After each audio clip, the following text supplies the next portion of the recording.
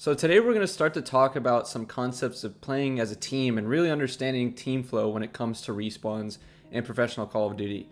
And the first concept I really want to hammer in is the term of bumping, or really understanding how important pressure is on the map and how to create better timings with your team.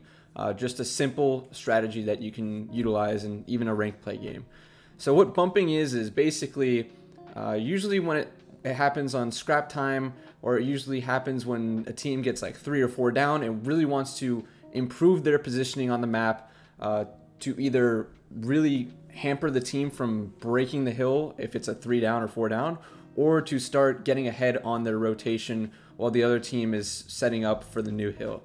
So what bumping basically is think of it as a relay race where you're passing the baton to your teammate. So let's say Bokar's P2 right here. You have number 1, he's last live in the hill. You have 2 other guys starting their rotation, let's say, and number 3 spawns up. He's the last one to die for the team.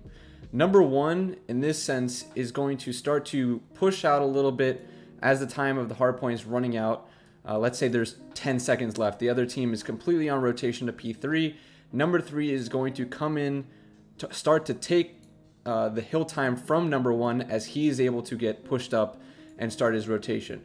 So it's a really simple thing, but it really creates a big advantage for any team that does it because of how important the timing and the pressure is that you'll see. So let's say if number 1 doesn't get bumped out. Let's say number 3 spawns out right back 10, and he's going to start to make a rotation.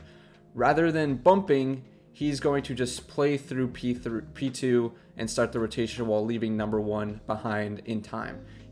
At this point, it's not an efficient way of getting ahead on your rotation because of this gap between number 1 and number 3. Number 1 is in a better position to rotate because of the timing that he has. So let's say, number 1 is over here, number 3 is over here. If this is a bump right here. So this, as you can see, this gap in the teammates is the timing that you'd miss if number 3 just ended up going and rotating by himself, because number 3 picks up the time, so you're not losing any time. Number 1 gets out of time, so this gap in between those 2 teammates is that extra timing that you're going to benefit by rotating early through the bump.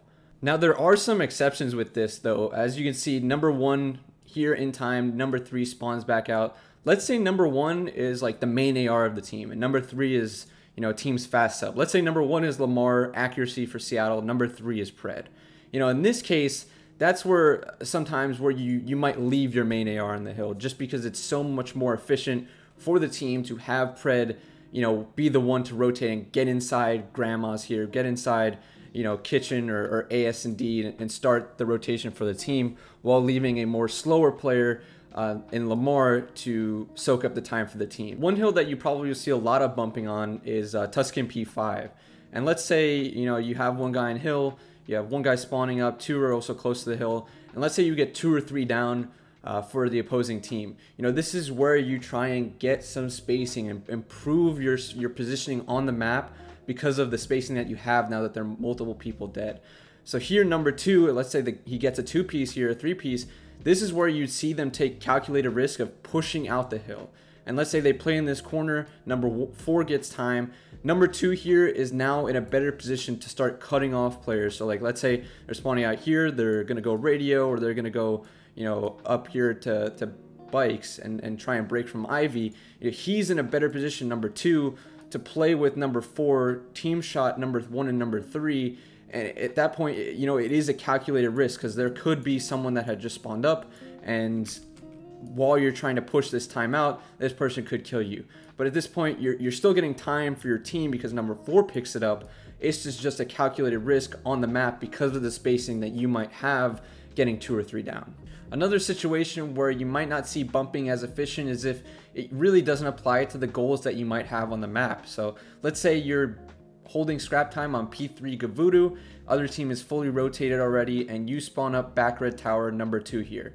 Instead of going all the way wrapping around to P3 to bump number 4 at a time to start breaking from ring, if that's going to take a long time, and especially on this break on P4, you know, a lot of teams would try to stack both sides to try and break from there to try and set the trap up, as you saw in my previous video.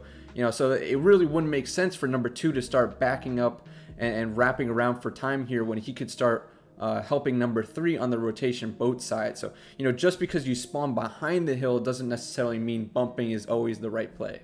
And you know, bumping is not just limited to hardpoint. You know, if you get kills and spacing in any type of respawn game mode, that's where you want to develop those efficiencies of getting the timings on your opponents. So let's say, you know, we're in a control example right now. Let's say you win the break hard on offense and your team starts capping the point. You know, number 3 may have died in the break, so he's back Ivy here. You have 3 on point. You know, this is a spacing that you can get as a team with the other team spawning back red tower here. You can have number 2, let's say he's a faster player, you know, push up and try and get P5 and start to, you know, find this cross for your team while 2 other guys stack. You know, you don't have to always stack with 3 people. You know, pushing out and getting those extra timings for your team is a really good beneficial thing for your team to do. So here is a real game example of bumping in play. This is a COD Champs match between Toronto and Optic. It's P4 on Tuscan with about 30 seconds left, and Toronto is on the break attempt. So they start to break into this church hill. They crunch from both, you know, short door and grass door, and they get the crunch onto Optic, get 2 down, get the last 3rd guy down as 8 is trying to, you know, be the last one to break the hill. You know, he's not important in the situation. They already go 3 dead. And here's where Insight Jamie, he spawns up back P2 here. And this is where he can create timings for his team. By him going back church and picking up the time, he's allowing his 2 subs, Bance and Kleenex, number 2 and number 4, to start to push out the hill, start to get any kills on rotation because they have the spacing for it. They, you know, they go 3 down right at the beginning of this break attempt. Number 8's the last guy alive. He gets killed as well. So you have 4 people down within the matter of like 6 seconds. You get that spacing. You turn this into pressure for your team. You start pushing out. Number 1 even is on time, and he can now push out to top church to try and get a better rotation for his team by going through radio and going to P5. So as you can see here, number 2 and number 4, they push out grass in the front of the hill. They get trades on number 6. Number 4 ends up dying, but it's fine because number 2 is ahead on rotation and number 4 is ahead on rotation, both coming from different sides of P5. So to conclude, bumping is really creating better timings for your team by, you know, actively pushing or bumping your teammates out of the hill or out of the objective to try and get them better timings and better pressure onto the map for your team as a more effective way of playing and flowing in respawns.